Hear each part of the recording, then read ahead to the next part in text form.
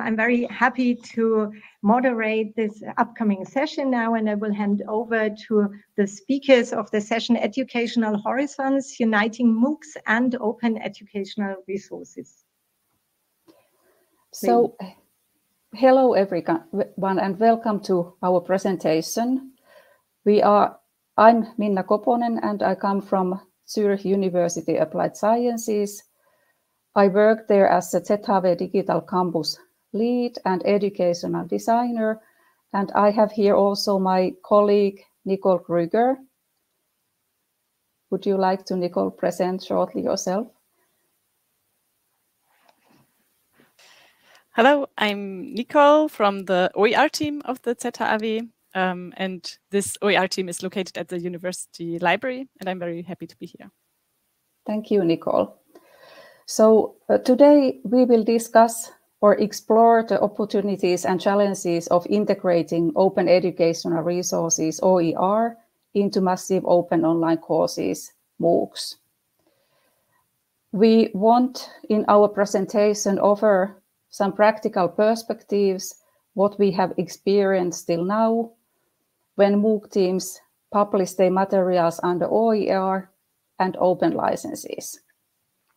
Also, we will share some insights. We have now produced eight MOOC productions in different departments at the ZHAW, and we are highlighting our strategies for fostering awareness and effectively combining OER and licensing.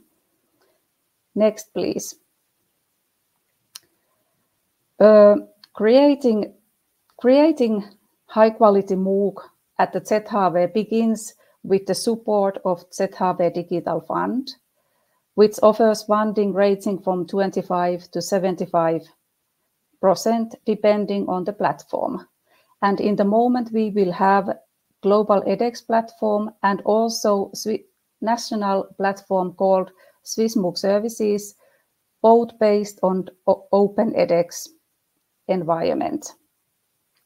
We started in summer 2020 with the 2 MOOC productions, and already in autumn 20, we announced those 2 in global platform. And that was a big moment for us because we were the first University of Applied Sciences in the world which announced MOOCs in global platform. Already in spring 20, we had 2 MOOCs live, Aquaponics and Global Business and Human Rights.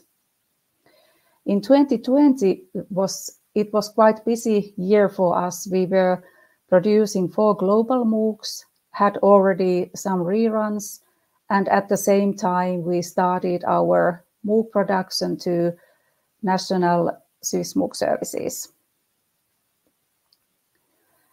In 23, we had already more reruns, and at the same time we made copies from global MOOCs to national platform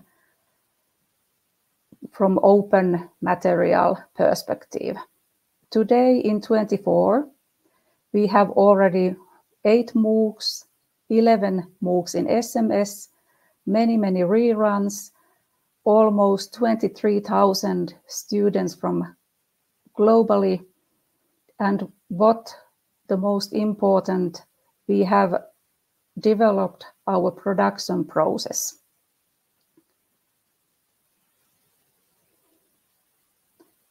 Next, please. Some words about the process itself. In ZHAW Center for Innovative Teaching and Learning, where I also work, leads production processes. But we are in close operation with the ZHAW Library OR team, where also Nicole comes. And together we guide the MOOC teams through each phase of development. What is crucial in our MOOC production is also actually the design phase, where we are really mapping existing materials and what we really need to do. And after that, when we have designed a plan in my scripting tool, what is actually created and developed in SID at ZHAW, it will be a plan for material production, including video production. And this material production phase is really crucial also from the perspective from OER and licensing. Nicole will present more about that. Yes, thank you, Minna. So at Zurich University of Applied Sciences, since 2020, we have an OER policy. And this policy encourages all teachers to publish their materials under open licenses, like Creative Commons licenses. And MOOCs are already very open for learners. They can register in the MOOCs and learn, go through the courses free of charge. But when we also publish these MOOC materials under open licenses as OER, then reuse will be allowed to other teachers, but also learners. And this contains remixing materials, revising them, adapting them, and then again redistributing the materials. So the connection between MOOCs and OER, I mean, when we look at OER from the perspective of open licenses, there is a twofold connection. And one of them, I mean, on the one hand, MOOC teams can benefit from including existing OER into their MOOCs. They build large courses, and usually they want to include materials from institutions, from publications, or other educational materials or images. And as MOOCs are made for a larger audience, they are not restricted to a certain and smaller classroom setting. So usually during the MOOC production, MOOC teams can only make use of their own material, or they have to ask for permission with the copyright holders if they want to include external materials. So they can largely benefit from open educational materials that are already published out there under open licenses, open access publications under Creative Commons licenses, also government materials, NGO materials, institutional materials, which are openly licensed, which they can include into their own MOOC and don't have to redesign or create from scratch. But on the other hand, MOOCs are already published. I mean, they go public for a larger audience, so they have to adhere to the copyright restrictions, which are very strict. So creating MOOC materials and publishing them under open licenses from one to the other is only a very small step. And if you publish your MOOC not only free of charge, but also under an open license, you can have several benefits from that, like the visibility can be enhanced. As the Creative Commons licenses, they have the condition that people that redistribute the material, they have to link to the original material, name the original material, and also the authors of the original. So you are visible if others make use of your own material and redistribute this in their own channels. But yeah, open educational materials, they also create synergies, as these MOOC materials can be reused in other educational projects. As I pointed out in the previous slide, other MOOCs can reuse your material, other textbooks, blogs, or also, which is pointed out on the bottom of this slide, in open pedagogy scenarios where students become creators, where students co-create with their teachers and publish their own projects on the web, also in form of videos, be it GitHub pages or blogs. I mean, usually in these projects, students build upon existing material, and the larger the pool of existing OER they can build upon, the more rich are these open pedagogy projects. On the right side, I pointed out the sustainability. I mean, always having in mind that MOOCs already contribute a lot to the SDG 4, making quality and valuable educational materials available to all. Not all countries and not all learners from all cultural backgrounds are used to registering for MOOCs and going through such courses, even also in English language. So teachers, other education stakeholders from certain communities, countries, and cultures can reuse these MOOC materials, translate them, upload them to more locally used platforms, and make them available even to a larger audience there in their own environments, learning environments. So this raised the question for us, how can we as the MOOC support team and the OER team from the library support the MOOC teams in the best way to make them acquainted with the licenses, copyright restrictions, and also with publishing their own materials as OER under open licenses. Now I hand over to Minna. Thank you, Nicole.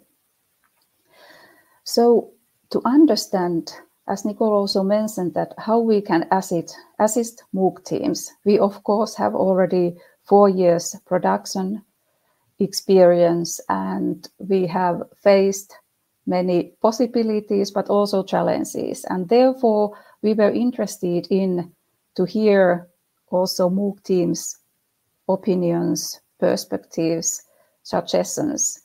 And we made a small survey in 23 where we're involving 4 global MOOC teams that provided valuable insight about the challenges and opportunities. Also, following that, we had now in this year, this spring, a small SWOT analysis was conducted with 7 MOOC teams from Global edX platform and also from Swiss MOOC services, further emphasizing the required support areas. The results, the results were consistent on strengths and threats, while weaknesses and opportunities showed the most variation. Accessibility, as a strength, accessibility and inclusivity, and also open licensing were seen a real strength in promoting equal access to educational resources and bridging gaps in accessibility, making quality materials available to a global audience. As weaknesses, there were more variation.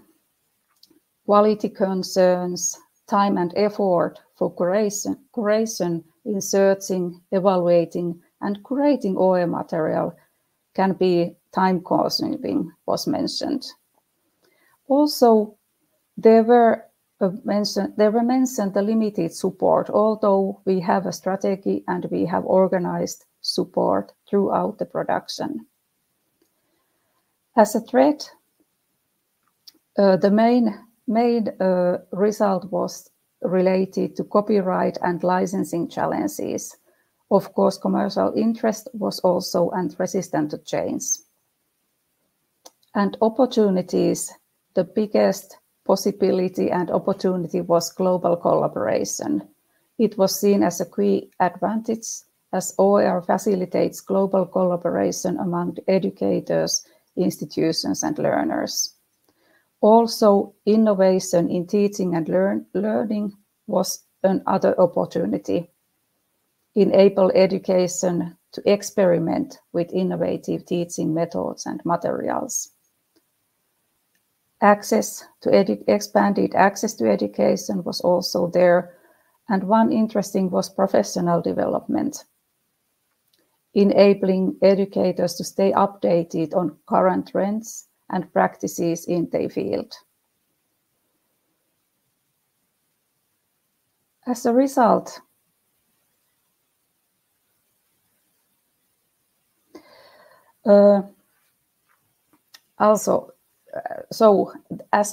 revealed many valuable insight on moving forward and gave us many practical perspectives to concentrate on.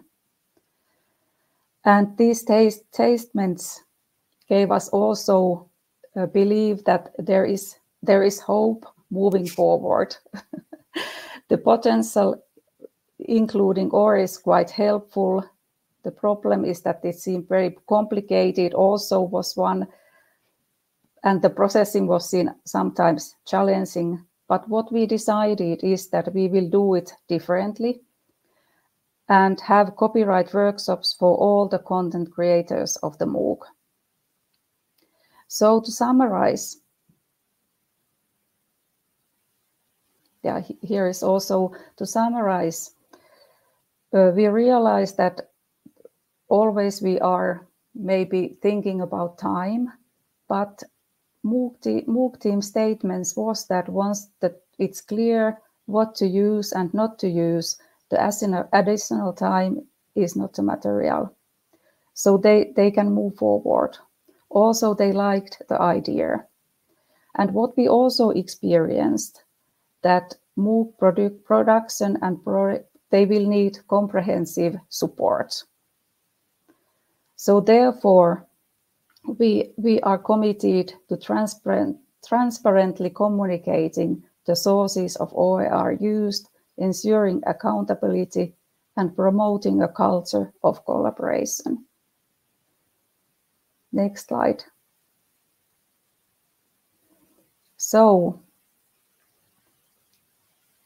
from now on, we will have OER and licensing support from the very beginning, already in design phase for all MOOC teams, and continue that in material production, material review, and also video production.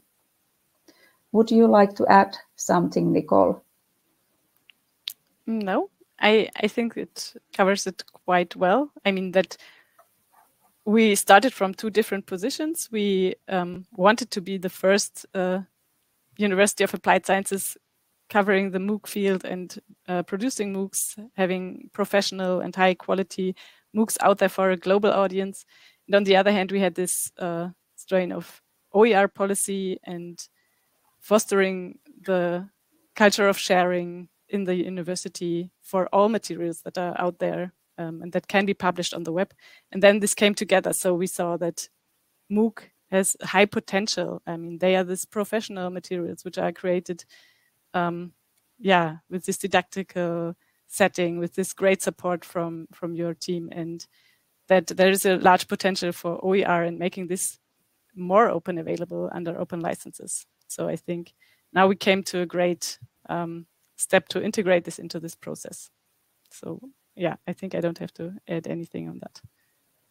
Thank you, Nicole. So next, then it's time for discussion and questions. Thank you. Thank you very much for this great and innovative talk. And I'll have the floor open now to questions, and we'll stop the recording.